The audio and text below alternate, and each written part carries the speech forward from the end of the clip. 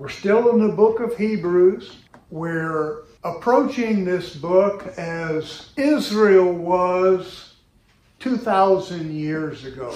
We've been Christians most of our life, and things are happening in the world. We find ourselves drifting away. Israel, this book was written to Jewish believers. People who had come into the temple and put their trust in the sacrifices that they'd been making. And they were comfortable being Jews, and then this guy Jesus comes into the scene, and he talks about things that were going to happen. And he ended up getting crucified, and we believed in him. We believed that he was the Messiah. But now it's been, 20 years, and, we've had to keep things going at home, and we just don't know where we are for sure. And so the book of Hebrews traveled all over the world at that time. And it was the last book that basically God gave the church, apart from Revelation, which John. And so this book had become a staple in the diet of the early church. And of course, when they were putting together the books of the New Testament, this was one of the important books. But it's kind of been put on a shelf because we don't really need to know about all the sacrifices and what Israel did, but knowing about it helps us to show God's faithfulness to the world. Not just Israel, but to the whole world. God sent His Son to reveal God's plan for the human race. And so this helps secure the knowledge of God. We've been talking about, of course, Israel put their trust in knowing that God was right back here behind the veil. When we bring our sacrifices and our offerings to God, the priest comes, takes them, offers them, and we have gotten accustomed to using the priest. And now you're telling us we need, our high priest. We've still got a high priest. But of course, right after this book was written, they didn't have one. Israel was no more. So it became more important now to identify Jesus with the high priest that we had, and who the high priest we had was like Melchizedek. And so we've looked at what Hebrews said about Melchizedek, that it was Jesus became a priest in the order of Melchizedek.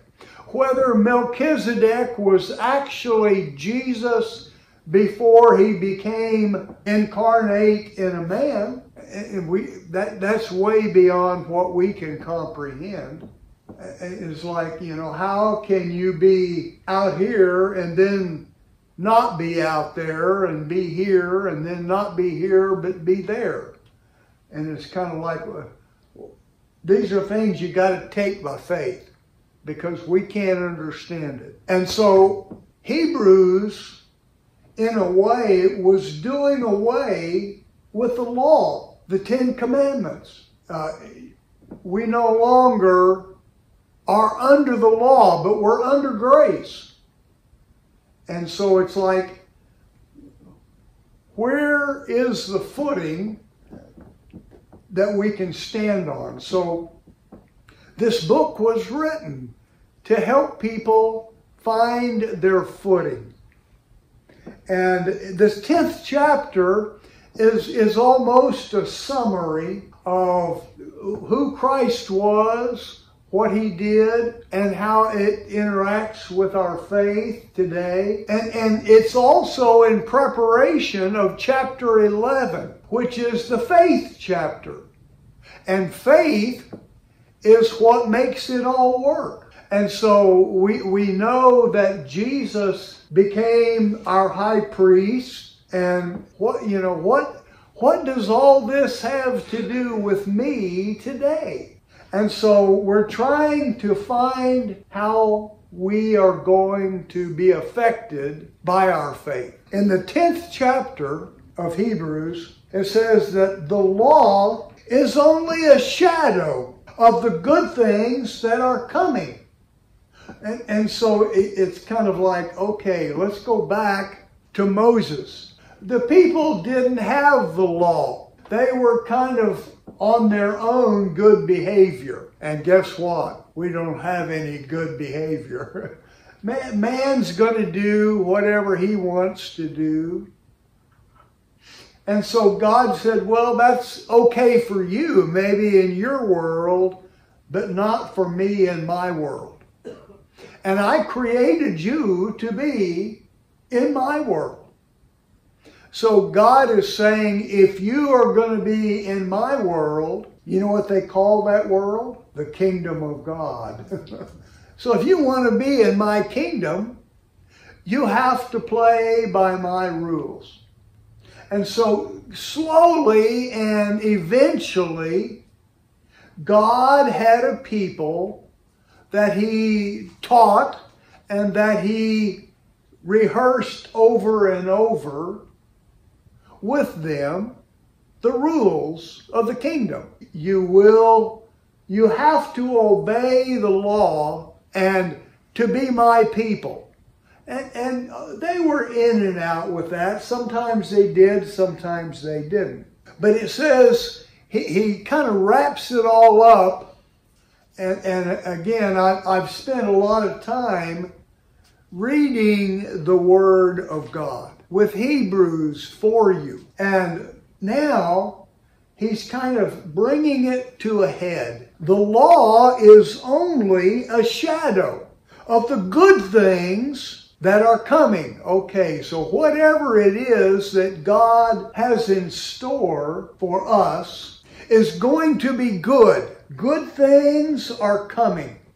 So Israel was anticipating something good in whatever God was going to do. But it's not the realities themselves. The law was good in that it was a shadow, but it was not the realities of the good thing. For this reason,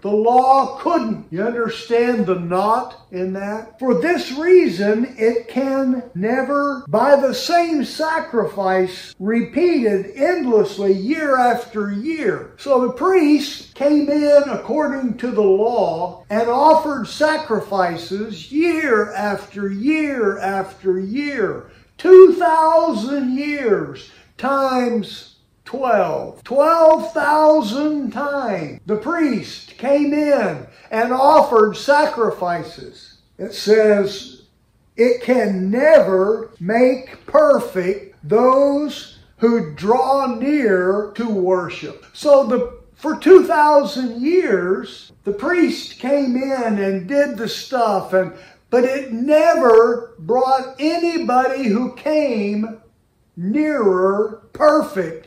It did not make perfect those who came. The law could never do that. If it could, would they not have stopped offering sacrifices? For the worshipers would have been cleansed once for all. If the physical sacrifices were making people perfect, what would they have to do over and over and over? Finally, everybody's perfect. We don't need to do it anymore. For the worshipers would have been cleansed once for all and would no longer have felt guilty for their sins. Hey, I don't have any sins. No problem. I'm cleansed. I'm made whole. Hallelujah. But those sacrifices are an annual reminder of sins. So every year, they had to have the priest come and offer the sacrifice because the people were sinful. Even righteous, good people had sins they didn't know about. And just to be sure, the priest did his sacrifice to cover all the people's sins that they didn't know about. Because it is impossible, there's that word again, impossible, for the blood of bulls and goats to take away sins. And so again, this is kind of wrapping it all up. Don't you see, people, Hebrew people? The law and the sacrifices were just an atonement, a covering up. There was no removal of your sin. They were just covered up. Therefore, when Christ came into the world, he said, sacrifice, and again, the book of Hebrews goes back to the Old Testament, the Old Covenant. Last week I talked about the Old Covenant. The New Covenant was offered by His blood, by Christ's blood. But the Old Covenant, back during those days, it was pointing toward the New Covenant that was to come. And that New Covenant, they didn't understand, was going to be in their Son. Israel did not understand what it meant that they were the bride of God. God made Israel His bride in order that they would have consummate the Son of God.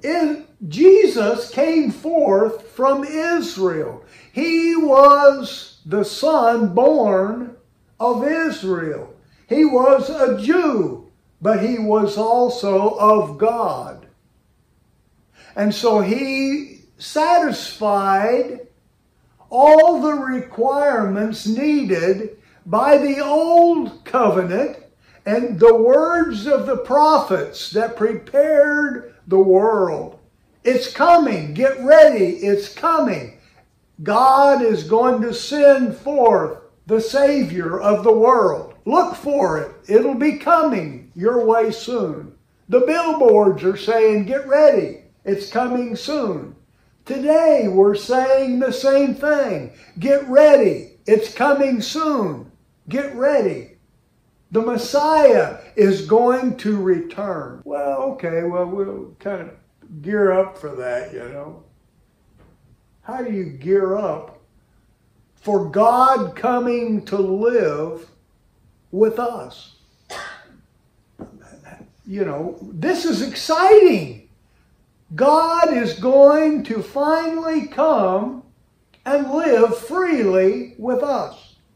And so the Hebrew writers went back and tried to find all of these words that showed that Jesus was coming. And he went back to the Psalms, and it says in verse 5, sacrifices and offerings you did not desire. So God did not, it wasn't sacrifices and offerings that God needed. but a body you prepare for me. So God needed a body to prepare for him what he needed to have happen. And he couldn't find one on the earth. There was none. No human aspired to be God's person, his sacrifice. Sacrifices and offerings you did not desire, but a body you prepared for me. With burnt offerings and sin offerings you were not pleased. God says, you think I enjoy dying animals? Do you think I need to see death and dying to satisfy something in me? No. I get no pleasure out of the death of goats and bulls. And then I said, here I am. It is written about me in the scroll. I have come to do your will, O God. Who could that possibly be talking about? Jesus. It's written in all of the volumes of the book being the Old Covenant. I've written all of these things that you might know about me that is to come.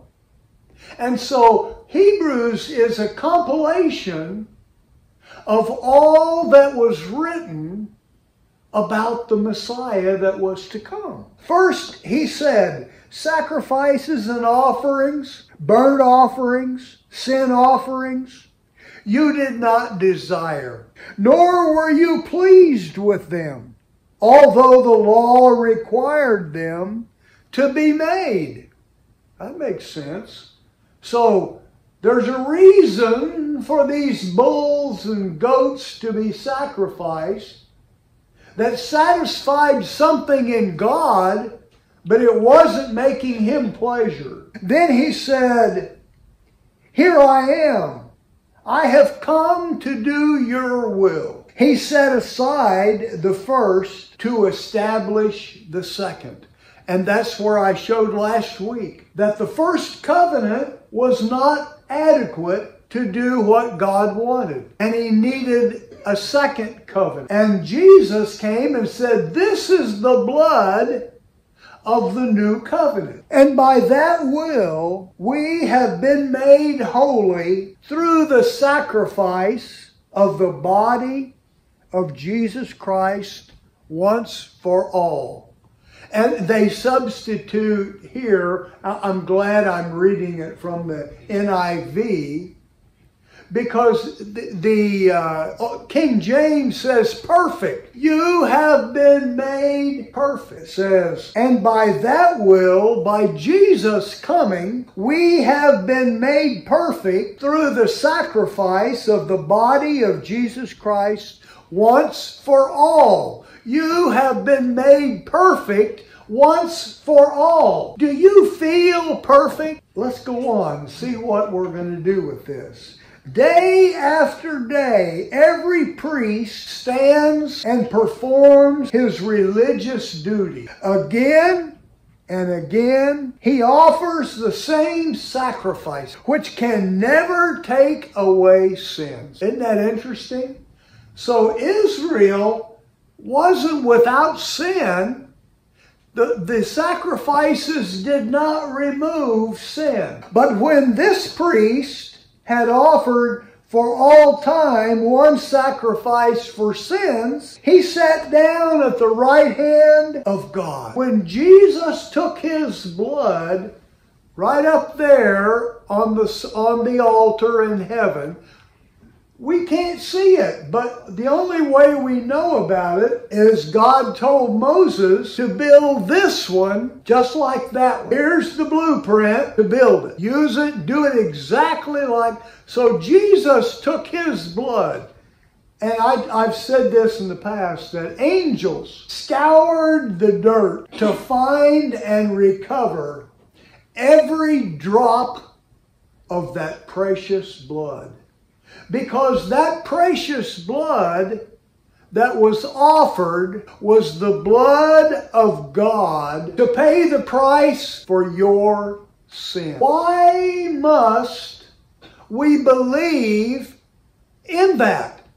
Because God said, I have given my blood. Jesus' blood was God's blood.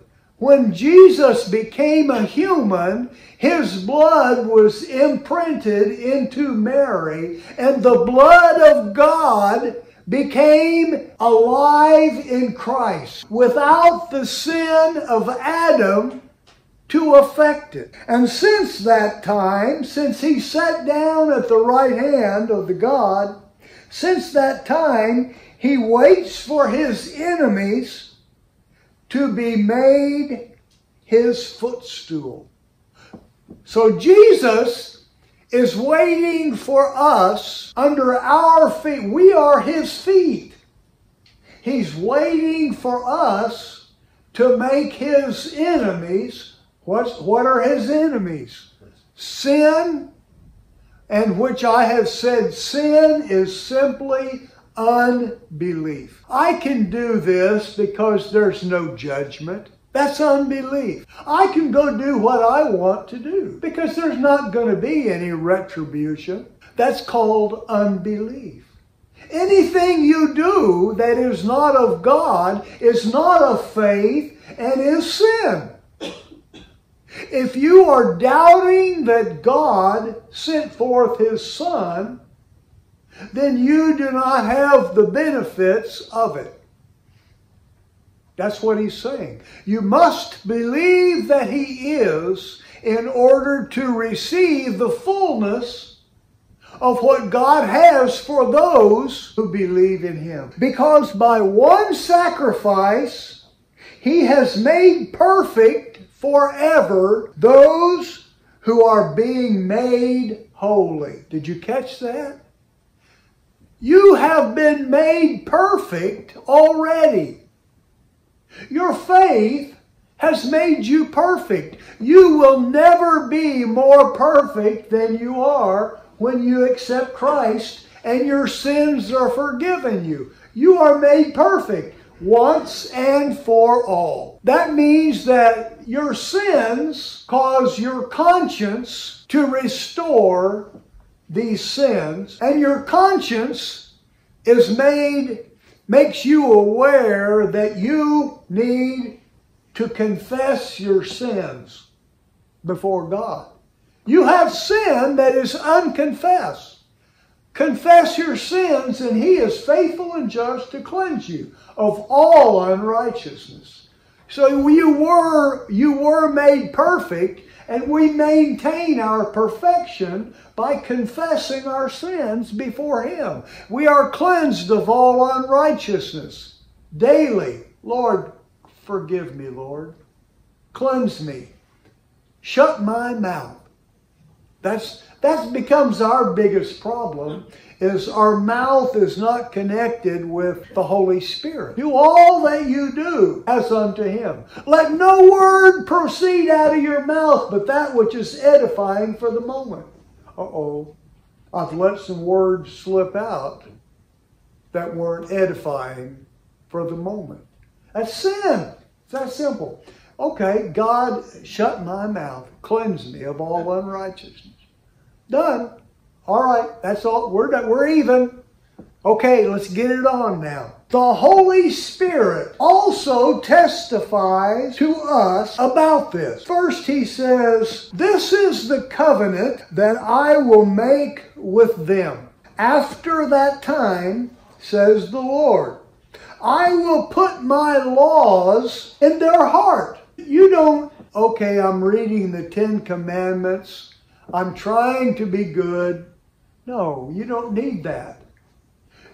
God has put his Spirit in you. He has hidden his law, his word in your heart. And I will write them on their minds. You know the Holy Spirit is in you. When you mess up, you know. You don't have to be reminded. And then he added, their sins and lawless deeds I will remember no more.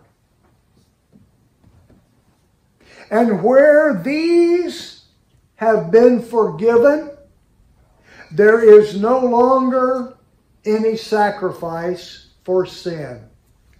Now, I told you that one of the things written, or one of the things that the book of Hebrews does, is it gives 7 warnings to believers.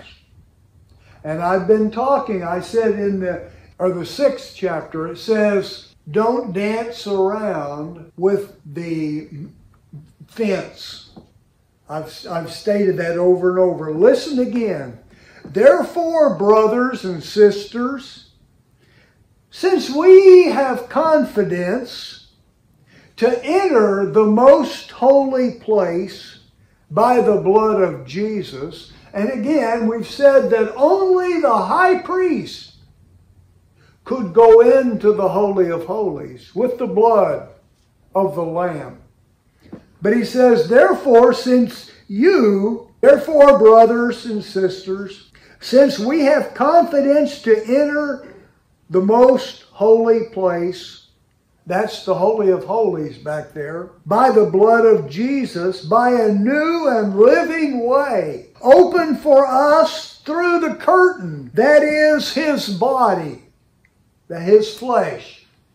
Remember that when Jesus died on the cross, the veil was rent in two and fell.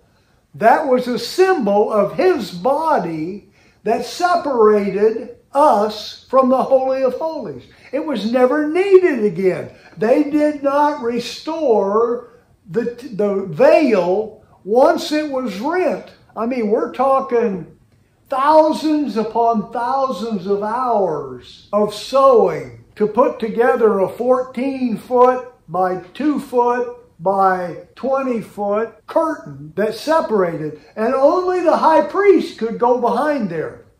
And when Jesus died, the strangest thing happened. This veil that had been up here for 2,000 years, 1,000 actually in this temple, 1,000 years, it separated the priest from the Holy of Holies. And he said, by a new and living way opened up for us through the curtain, through his flesh. His flesh is the curtain. That is his body. And since we have a great high priest over the house of God, let us draw near to God with a sincere heart, in full assurance of faith, having our hearts sprinkled to cleanse us from a guilty conscience, and having our bodies washed with pure water, baptism. Let us hold unswervingly to the hope we profess. For he who promised is faithful. Do you and this is the whole. I'm going to close that right here. Can you imagine that you are the high priest of Israel, and you're getting ready to go behind the veil into the Holy of Holies with the cup of the blood of the Lamb to atone for the sins of the whole nation. And Jesus has said, you now are going to be able to do what the high priest did once a year. Anytime you want, you just walk right in and say, hey, hello, Father. Here's Roy. How you doing? Lord, thank you for what you've done for me. Thanks for making access to you, Father. How often do you do that? How often do you walk into the Holy of Holies? Oh, no, I don't want to do that. Well, that's what Israel said. No. We'll talk to Roy. Roy, you talk to him for me. No, I don't do this. You do. You go in and talk to Dad yourself. I'm not going to be the Bible. That's what this is all about. Jesus said nobody wants to go see Dad. They won't do it. They won't go into the Holy of Holies. Not only that, He's waiting up there for us to put Satan under our feet. Well, you know, I don't want to make the devil mad at me. Go to hell, devil. You have nothing to do with me and my family. Get your hands off me. Get your hands off my family. Get the hell out of here and my life and everything that I own and everything that I do. Lord, it's yours. And I've come against Satan and his schemes and devices and strategies over my nation. Lord, tell him to get out of here. In the name of Jesus, Satan, get out of my country. This is my country. This is God's country. Do we act like that? No, we wouldn't want to get presumptuous and to think that we have authority. And Jesus rebuked the disciples and He said, behold, I gave unto you authority to tread upon serpents and scorpions and over all the power of the enemy. But do not rejoice that demons are subject unto you. Rejoice that your names are written in the Lamb's Book of Life. Is that how we act? No. How should we act? That way. Get after it, church. I don't want God to say, well, I was just waiting on Lake to get there. Ain't going to happen. We're going to be there, folks. And I'm telling you, the church at large is not doing it. Because I know we're not doing it. We just don't think about it in those terms. But that's what the Scripture just got through saying. He's waiting for the enemy to be under our feet. What does that mean? It means we got to take authority over our... Lord, I don't know about America, but I'm going to make sure that my house is in order. Lord, I don't see all things under your feet in my house. Get them there. That's the sermon. Let's pray. Oh, Lord, thank you for your word. Thank you for your word that shows us what Jesus has done, what you have done, Father. You've made us perfect. Oh, Lord, we keep stumbling around down here in our imperfection, thinking it's who we are, but it's not. All we have to do is rise up and say, I am perfect. I praise you, Lord, that you have cleansed me of all unrighteousness. I am your perfect vessel. Oh, Lord, everything that I say and do now is under your authority, under your control. Lord, make me what you want me to be. Speak the words through me you need me to speak. Regarding my family, regarding my nation, regarding the world. Give me the mind of Christ, Father. In Jesus' name, amen. Amen.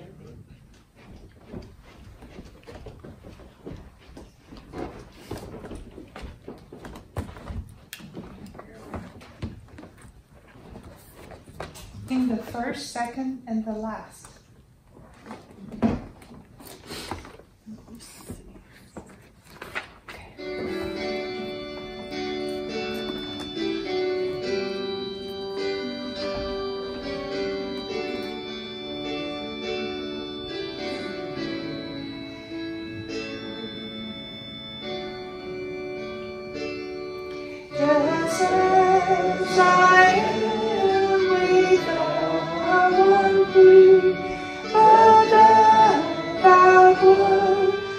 Share.